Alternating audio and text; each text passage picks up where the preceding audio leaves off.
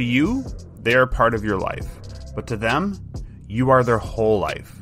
And that is something that sits with me a lot when I think about dogs and just the relationship and living with a dog and having a dog. So on today's episode, that's what we're going to talk about. We're going to talk about being the person that your dog deserves. Let's go over it next.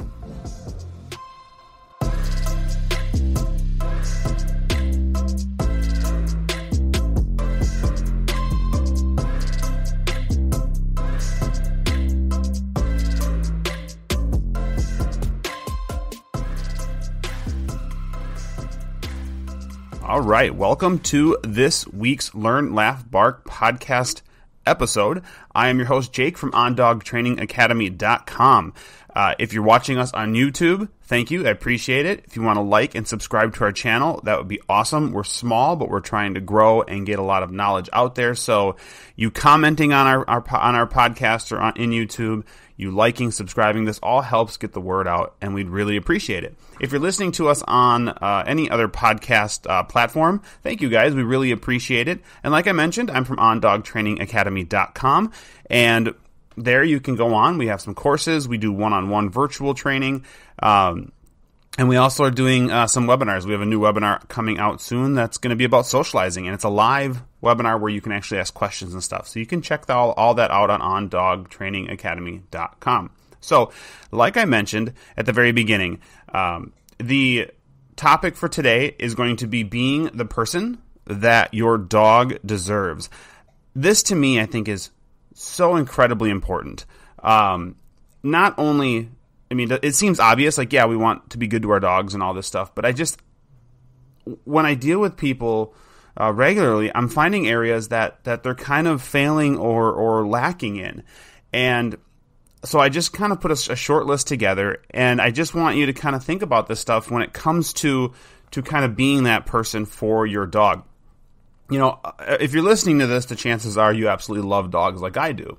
And maybe some of this won't be as much of a surprise. But this is why we always tell you to share these episodes, because maybe this doesn't pertain to you, but maybe this can help somebody else out who maybe is getting a dog, thinking about getting a dog, has a dog, needs help, whatever. So these are just a few things that I just jotted down that I want to have you guys consider.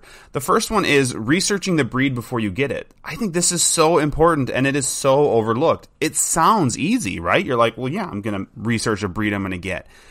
The problem that we see way too often is that people don't look at the breed as in, is this a good fit for me? They look in the breed and go, is this a dog I want? So you could say, well, I want a dog who's going to guard the house, or I want a dog that's going to be a little more like lazy, or I want to get a dog that's super friendly, whatever. And those are all things that are fine. The problem is that when you're doing your research, you don't want to base it off of just one thing. You need to look at your lifestyle as a whole. What is your lifestyle like? And how is that dog going to fit into it? I mean, yeah, we're going to mold our lifestyles to a degree to incorporate our dog. But at the same time, if you're living in an apartment and you're on like the 8th floor, the last thing you want to do is to go get like a St. Bernard or this giant breed, or even a dog that's got high energy. I mean, you could even go like labs or pointers or something like that just require a ton of energy or exercise, and it's going to be tougher living in an apartment, So you want to do the research. You want to make sure, is this going to be the right fit? You also want to look at the trainability of these dogs. Yes, so I'll take our own dog. He's a Belgian Malinois. Awesome dog. Love him. Super, super smart. Now, would I tell a first-time dog owner to get this dog? No. I would make sure, if someone was looking to get a Malinois, I would want to make sure that they're in a relatively active house where the dog is going to have plenty of work, have a job, or at least be able to be exercised, maybe walking, hiking, playing, whatever. Making sure that they're good trainers or good with rules, and we'll talk about all those other things in a little bit. But you want to make sure it's the right fit. Don't get a dog because it's one you've dreamed about getting forever, because that just might not be a good fit for you at the time. Look at what your situation is. Are you working a lot? Are you away a lot? What's going on with all of that to help determine if this is even a good fit for you. The next one then is being able to afford your dog. This one is hugely important. It's not just about buying a dog. You buy a dog, whatever, you pay whatever. And I don't care if you got this dog for free, or if you paid $50 for it, or if you paid $5,000 for it. To me, it doesn't matter. In the end, you need to be able to afford all of the other expenses that come with dog ownership. And I mean, the first one is obvious, like vetting. You have to be able to afford to give your dog proper care from the vet. The last thing I want personally for my own dog is my own dog to be miserable, be in pain, and be whatever. So I do what I can to alleviate that. And if that means going to the vet and getting him checked out, yes, it's going to cost money, but I need to make sure I'm doing everything I can so that my dog is going to be feeling good. I don't want him to be uncomfortable or be in pain for any longer than he has to be. I don't call them fur babies. I don't like that term. But I will say that this like our dog, he is like a child to us. We love him dearly, and seeing him suffer or be in pain is something I don't want to do. So we do everything we can to make sure he's properly vetted and healthy in that part. Then you're also looking at like health, just health in general. So making sure they're eating a good food. Yes, you can go buy cheap dog food, and yes, it is an option. And yes, we've all been there where, you know what, we just can't afford the higher quality food. But there's so many foods out there that are good for the dogs that are a little bit more expensive than like your low, like your bottom brands, but they're still relatively affordable, and you can get them shipped to you now for free. Like that was something when we first got into dog training, that wasn't even an option. So you have the ability to get quality food shipped to your house for like pretty decent prices, but just being able to afford giving them the good chews, giving them good food, making sure that they're healthy and growing and maturing and doing everything they need, health-wise. We'll talk about exercise here in a little bit, but that's part of it too. Making sure they're staying at a good weight, not feeding them crap table scrap stuff and the dog getting unhealthily overweight, developing skin issues, ear issues, eye issues, whatever, you name it. So keeping them healthy. Being able to afford training. This is another thing we're going to be talking about shortly, but being able to afford training. Training's not cheap. I mean, I would say the average class, if you're going to take your dog into a class, which I obviously highly recommend, you can also, this is just a selfish plug here, but you can also check on ondogtrainingacademy.com for classes as well for like evergreen courses that we offer. You can just go in and start running through a couple courses that we have. But training, I would actually say probably the average class is anywhere between $100 and $200 for a class. Some of them are even more. If you can send your dog away for a board and train, that's even more money. So training is something you have to make sure you're budgeting for. You have grooming. If your dog requires extensive grooming where you actually have to send your dog somewhere to get groomed, that's always a big expense, and that adds up really quick. So there's a lot of different things to consider, and I'm sure there's more that I haven't even talked about. You could talk about like the training equipment. You could talk about treats. You could talk about dog beds, kennels, all of this different stuff. Everything adds up. So making sure that you can financially support or afford this dog, I think, is extremely, extremely important. So really keep that in mind. The next one then is rules.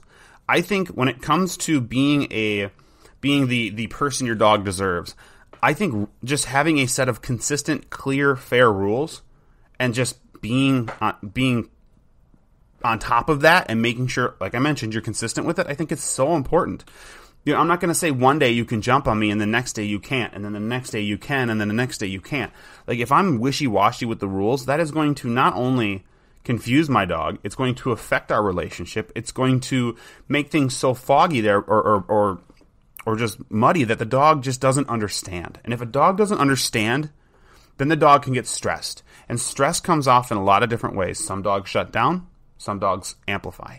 And we just need to make sure that we are being fair and consistent with whatever rules you're going to put in place. Now, I'm not going to go over rules in depth in here, but like manners, jumping, biting, things like that. Those are certain rules. Listening to commands, I think, is a good rule. But if you're consistent with your rules and you say, here, dog, here's what I expect of you, and I'm going to stick with these rules. I'm not going to allow you to sometimes get away with it and other times not get away with it. I'm going to be fair, and this is what's going to happen. So that, I think, is something to really keep in mind. The next one then is fair and consistent training. Training is just as important, in my opinion, as rules, because now you're saying, here is how I expect you to act. Here's what I want you to do. You don't pull on leash, you don't bark, you don't lunge at other dogs. When I tell you to sit, you sit, down, you down, heeling, stay, whatever. Adding these elements, and come, recall, crazy important. But having training for your dogs. Now, I'm not going to get into methods of training. I sort of talked about that in a previous podcast. But it just needs to be fair and consistent. Whatever training style you're doing, as long as the dog is learning and the dog seems to be happy with the way things are going, and as long as you're happy and you're able to implement, this is important to me, no matter what style of training that you're going to, if you're talking to a trainer and the trainer's saying train this way, that's cool. You can train whatever way your trainer wants you to train or whatever way you want to train, as long as you can fairly and consistently implement it. If you can't, if you don't have the ability for good timing, if you don't have the ability to reward, if you don't have the ability to correct whatever it is you're doing, then you need to change or figure out a different way to train your dog. It has to be both good for you and your dog. But be fair and consistent with it. Your dogs definitely deserve that. Exercise, both mental and physical. So the mental side will come from training. But don't just say, okay, I'm going to train with you once a week when we go to class. Now, we're going to work with you throughout the week now. We want to do training with your dog every day if you can. But that's obvious, mental stuff, whatever. Physical exercise, though, that one to me is a little bit more of a gray area, because people will go, well, I walk my dog every day.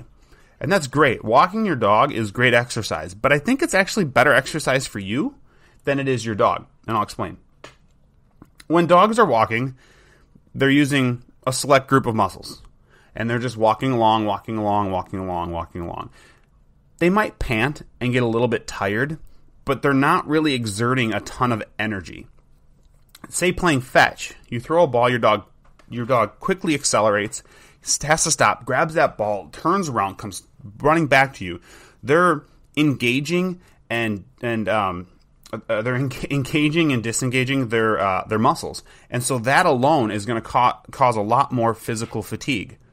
It's like a jogger. If you just go jogging, you can pace yourself out and go for a long time. But if you sprint and then you stop and then you sprint and you stop, you're going to find yourself getting tired faster. I think it's the same for dogs. So although walks are good, and if it's what you can do, you do it, I would look at other ways. Playing tug of war, fetch, daycare, something like that that's going to get your dog, if your dog can handle daycare and stuff. I'm not a huge fan of dog parks, whole nother topic for another day, but finding ways for your dog to expel that energy more so than just walking your dog. Because again, I think dogs can get on a good pace and they can go forever. And then, I'll have people who, and I just talked to someone yesterday, I think it was, who was like, yeah, I walk my dog, and when we come home, the dog seems more hyper than tired. Well, that's probably because it just doesn't really burn it off as well as you would think.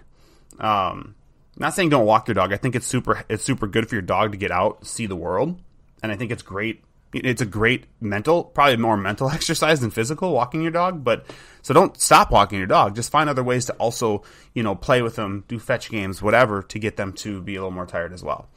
The next one then is love and affection.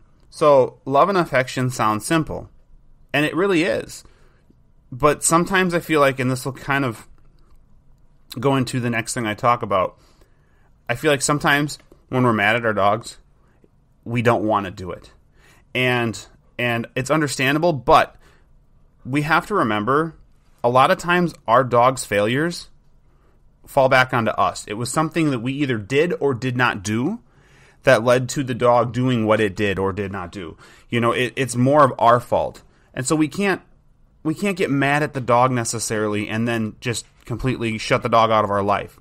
It's just not how it works. I consider these dogs family, and so just like with family, I forgive, I move on, and giving that love and affection, I think, is super, super important. Yes, if they make mistakes, you can be angry. Yes, if they make mistakes, you can correct them or do whatever you need to do. However, in the end, when your dog is back to just being a dog, you need to be giving them that love and attention. That's bonding. Bonding, you could train a dog and have this dog be an amazingly smart dog, knows everything in the books. We'll be right back.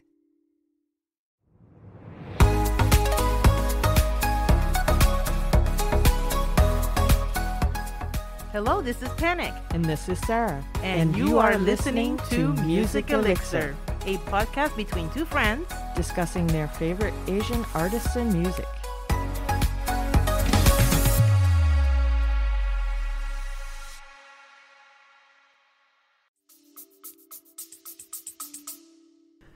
But without that bond, it's just not complete. Like, you might have this robotic dog who does things, but it's not really doing it for you. It's just doing it because it's what it's supposed to do. I want a dog who works for me because they want to work for me and wants to hang out with me and wants to just lay down with me and wants me to pet them and play with them, and just a dog that wants me to be in every part of their life. That's what your goal is. So love and affection goes a long way in that. The last one we're going to talk about, and this one I think is super important, and this is something that I've seen a lot of owners make a mistake on. And that is, you have to be in the mindset that you are in it for the long haul. Now, this certainly could be relationship advice for people as well, because I've seen people guilty of this. But go into it and in my opinion, unless it's absolutely necessary, and there are situations where you just cannot keep your dog anymore, it's not safe or healthy or whatever it might be. But for the most part, if your dog is failing in certain areas, especially if it's training areas, that's more on you than it is the dog. And I always go into every dog that I get that I'm in it for the long haul. I don't care. If you come out with certain behavior issues or whatever, I'm going to do everything I can. Now, obviously, if the dog's trying to attack you or do something like that, fine. There are special situations. But for the most part, I'm going to do everything I can to make sure this dog stays with me. I am in it for the long haul. I deal with a lot of people who contact us, and they're like, if you can't make this work, we're going to get rid of the dog. We're going to rehome the dog. And to me, I've always thought it's the same way. And again, I don't want to get too deep into like relationship stuff, because obviously I'm a freaking dog trainer. I'm not whatever. I'm married, but I'm not going to say I'm good at relationships, whatever. But I've always said that if you threaten divorce, like if a person starts saying, well, you need to get better, I'm going to divorce you, the second you start using that word, it almost diminishes the relationship. Already that's an option. And so it diminishes the relationship. Now, people might comment on this and be like, you know what, that's totally not fair, whatever. Certain situations, divorce, fine, whatever. Okay, fine. Again, I'm a dog trainer. But I always feel like if someone gets to the mindset of, well, I might rehome you, if that is already a seed that's planted in your brain, it becomes hard to come back off of that. And it becomes hard for you to want to give it everything you have, because that thought of rehoming or getting rid of the dog is already there. So I just go, you know what? You're not perfect, but we're going to work on making you better. And if that means I have to do something that makes me better, so be it. I'm talking about dogs, not people now. So keep this in mind. Like, your mindset should be forever. Again, if situations come up, I understand life gets in the way and sometimes dogs have to be rehomed. But I also find sometimes when things get hard, and think about, okay, we'll go back into relationships with people. You know, I've been married for... This podcast might get me in trouble if I don't actually remember. I think I've been married 15 years. Oh, Lord. I hope it's 15 going on 16. Hope she doesn't listen to this one. Anyways, if, you know, I've been married for about 15 years. To say that it's always easy isn't true. But what we did is we stuck it. We're in it for the long haul. So we're going to work through these bumps, and we're going to get through stuff. And as we started to grow in our relationship, things got easier. We understood each other better. Our relationship matured. You know, and I think this is the same for dogs. You know, if a dog is struggling, we'll help them. Let's work on it. Let's be in it for the long haul, because I can almost promise you, that if you stick with it, it will get better. Especially young dogs. This is really for young dogs, because there's a lot of dogs that are between like that 6 months and 18 months, sometimes a little older or a little younger in there, that can be an absolute handful. And a lot of shelters fill up with dogs like that at that age because they're a little more difficult. When things get hard, people go, well, this isn't what I signed up for. This isn't why I got it. I got a dog so I could have someone to hang with and walk with and do all this stuff. And I get it. But at the same time, those don't just go, boof, there they are. They have to be worked for. So you have to work for it. You have to go into it saying, you know what, we're going to work together, and I'm going to help you become the most awesomest dog that ever could be, and it's going to be great. And it takes time. Sometimes to get there, I had a Basset Hound, Copper. He was a cool dog, and he lived to be almost 12. But the first 2.5 years of his life, we were button heads. Him and my wife were button heads. I remember Jenny was at one point saying, you know what, if something happens to you, I don't know if I can keep this dog, because their relationship, she would try, and he was just stubborn, and he would test her.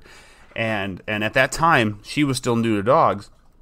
And, I just kept working him through stuff, and eventually he hit about 2.5, and it was all of a sudden that light bulb switched, and he became that dog we wanted him to be. He became that image. He was a Basset Hound. He became that image of what you would think a Basset Hound was. Before that, he would test, and he was a punk and everything like that. I loved him, but he definitely was a punk. But it takes time. So that, I think, is this last one. And this is a very long-winded last one. I understand that. But I think it's that important. Have the mindset of forever. Be in it for the long haul. This just tell yourself, I don't care what bumps in the road we're going to take. I like you, dog. You're a sweet dog, or whatever. Or I see in you that you have really good potential, and I'm going to work to get that out. Like I said, super awesome good dogs aren't just born. We need to help mold and shape and create them. I look at Luda, our dog, and I can easily see. Now, I think Luda is the coolest dog. I'm biased, I know, but I think he is like the coolest dog. I love that dog. He's like the last dog I had, not Copper. Copper was my buddy. Cato, the Malinois we had before him, was like a kid to me, and when he died really young of cancer at like 4.5. It was devastating. And I thought that was like my heart dog. But Luda has come in, and he's 6 now, but Luda has become like our heart dog. He is just everything that we wanted him to be. He's a really good all-around dog, but he didn't come like that. He didn't come like that. We molded and shaped him. Yes, we researched the breeders, and we did our due diligence, and yes, we did all of that. But it was the training. I can see in him how with the wrong training, he could have been a complete asshole. I'll just say it. He could be a complete asshole. He could have been testy. He could have been a little sharp. But because of the training we did, we were able to create this dog that we just absolutely adore. And it takes time, and it takes work. But if you stick with it, it will be worth it, I promise you guys. So that is it for this week's episode. I really hope this was helpful. I really hope it allows you to kind of sit down and think about your relationship with your dog and things you can do to make yourself better for your dog. It's not always about like, well, my dog doesn't listen. Well, my dog pulls on leash. Well, my dog is barking. It's like, well, what can we do as people to make this better? What can I do to help him? I need to be there for my dog. I need to figure out what I need to do to make this situation better. He's not going to make it better on his own, he or she. Your dog's not going to make it better on their own. Just magically go, okay, I guess I'll stop barking at people. We need to be there and coach them and help them. So, like I mentioned, guys, if you liked this episode, give it a like. If you like listening to this stuff, make sure you subscribe to our YouTube channel.